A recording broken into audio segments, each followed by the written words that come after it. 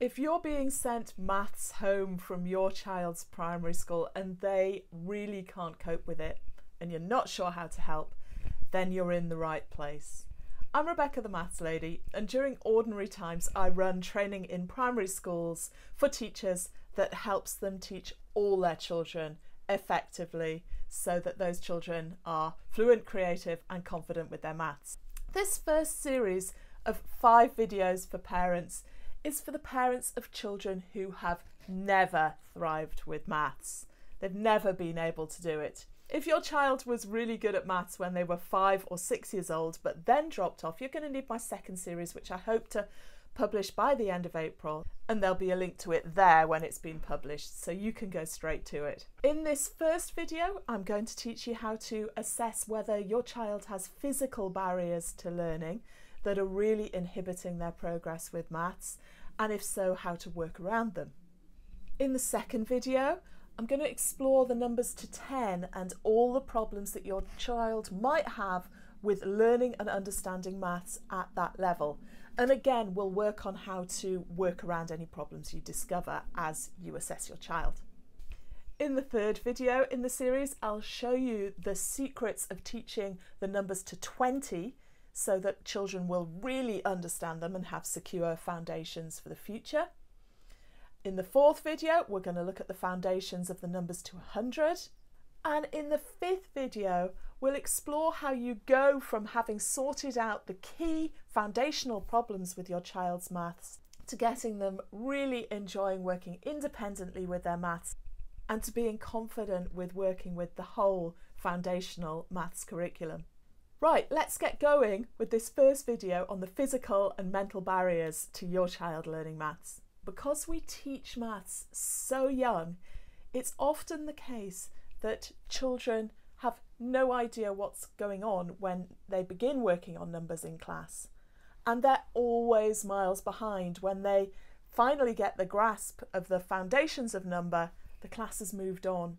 So from the very beginning, they're learning to fake appearing to understand in their lesson. They're looking for superficial cues as to what the answer might be, easy ways of doing things that help them get around the fact that they don't properly understand, and they're usually watching their teacher's face for cues as to what that answer might be that they're looking for. Some children develop behavioural issues very young as a distraction from their fear of not being able to do the maths, but most just end up superglued to a teaching assistant who will spoon feed them the answer and help them cope day by day in lessons. Now, the chances are that your child has outgrown any physical barriers to learning maths that they did have. And it's just a case of going back to basics and rebuilding again properly.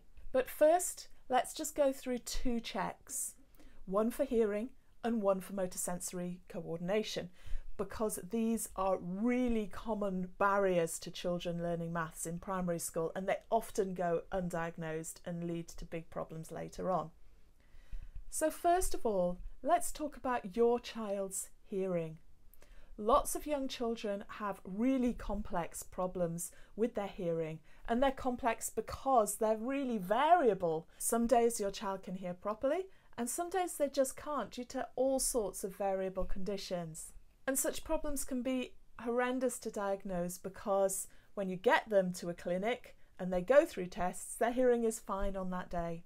But it's really common that children and adults who struggle with their maths had hearing problems when they were young, and that's why they missed foundational steps in their mathematics understanding. So while your child is at home, keep assessing their hearing. Can they properly hear you when they're not looking at your face? If you sense there are any issues, take the time to build up a picture of what's going on over time. Hearing problems will not be a barrier to you working with your child at home, but they will be a barrier when they go back to school, and any work you can do in diagnosing them is really beneficial. Now let's talk about motor sensory integration, which is a much less widely understood issue for many children and quite a lot of adults. It's really common for children and some adults to struggle to fluently integrate the information that's coming into their brain from both their eyes and their ears and their sense of touch and their other senses. Their brain simply isn't wired up to integrate all that information efficiently, and that makes it much harder for them to take information in and to learn. Now, a lot of children struggle with these issues when they are 4 or 5 years old, and they will simply grow out of these problems. And it's yet another reason why experts recommend we start formal maths teaching at the age of 7, not at the age of 4 as we do in England, because you're setting up so many problems that we then have to work around. But here's a quick check for you to do to see if motor sensory integration problems are still a barrier to your child's learning. What you need to do is play snow angels with them. So snow angels are where you lie in the snow and move your arms and legs straight up and down together to make angel shapes in the snow. So the exercise is you start with your child lying on the ground, their eyes are shut, their arms are by their sides and their legs are together. And then you want to ask your child to move their arms and their legs together, in and out. Can they do that and stay coordinated? Moving them all gently and slowly together, in and out. Can they move just their arms, just their legs, just their right side, just their left side? And then this is the challenging one. Can they move their right arm and their left leg, but keep their left arm and their right leg still? And then can they reverse that, moving their left arm and their right leg? It might be useful to try and build this into some kind of fun family game where you're all involved so your child doesn't feel like they're under pressure. Now, this Snow Angels assessment absolutely isn't a complete guide to assessing problems with motor sensory integration. Specialists have equipment that can track the movements of both eyes, but you haven't got that at home. So it's a good approximation, it's a good start, and if your child has serious issues, this is likely to flag them up. And if you do find they have issues or you'd like to know more about this topic, here's a link to a video that I made with expert Charlotte Davies that goes into this in a great deal more detail. Please be reassured that problems with motor sensory integration can generally be fixed by specialists giving your child specific exercises. Charlotte Davies explains some techniques that will help you in the video I just linked to, and she has a book that you can get that goes with that. And a lot of children make progress if they work on martial arts or dance or exercises that improve their coordination. Please be reassured that if your child is struggling with motor sensory integration issues, you're still going to be able to work with these videos. But you need to know that learning has been really, really hard for your child. So give them a big hug, slow down, reassure them that it's going to be okay now. Of course, there are many barriers children face to learning, and in these videos we will work around them all. We'll use techniques that work for all children, and you as a parent are best placed to know your child and puzzle out what works for them, what doesn't work for them, and what's the best time of day to work with them.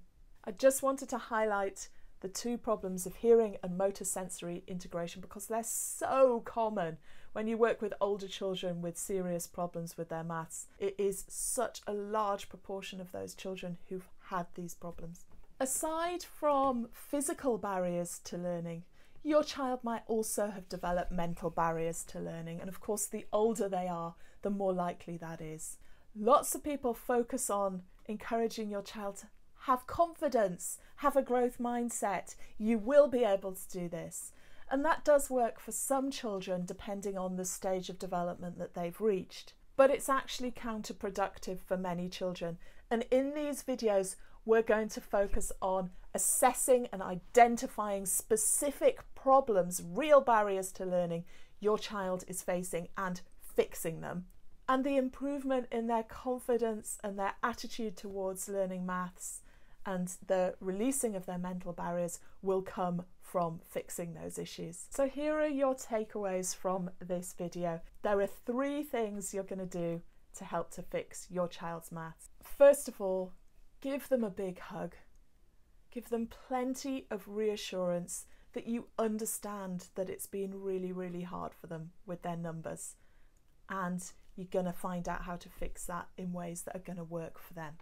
Number 2, tell them you don't need to do any maths for now. We're just going to check a few things like your hearing and some of your physical movements that could be a barrier to you learning maths. And number 3, say that the only maths you're going to do just now is playing games with numbers in that they like. Listen to them, enter their world, see if they can come up with a game with any numbers in that they actually enjoy.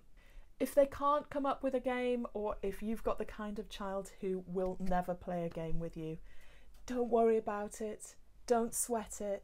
The key here is to take the pressure off the maths situation.